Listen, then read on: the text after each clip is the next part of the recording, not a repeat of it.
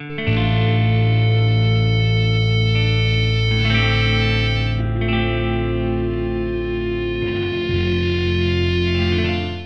this is Congressman Steve Israel. Yesterday, one of my colleagues, Congresswoman Michelle Bachmann, organized a Tea Party rally here in the Capitol. She went to the Capitol with many Republican leaders to address the audience. There in the audience, there were the most disgusting and despicable signs that anybody could imagine. The most disgusting and despicable signs, that anybody could imagine. Most disgusting and despicable signs that anybody could imagine. Most disgusting and despicable signs, and despicable signs that anybody could imagine. Michelle Bachmann owes us all an apology. Look, I respect the right of people to say almost whatever they want.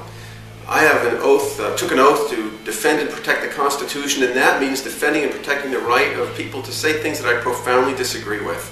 But with that right comes a responsibility by leaders to condemn that kind of expression. Condemn that kind of expression. Condemn that kind of expression. Condemn that kind of expression.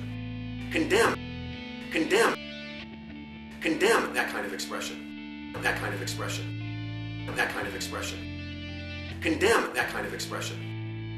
Condemn that kind of expression. I can't believe that Congresswoman Bachmann would stand where she stood and see those images and not have the common decency to say, I disagree with the use of those images.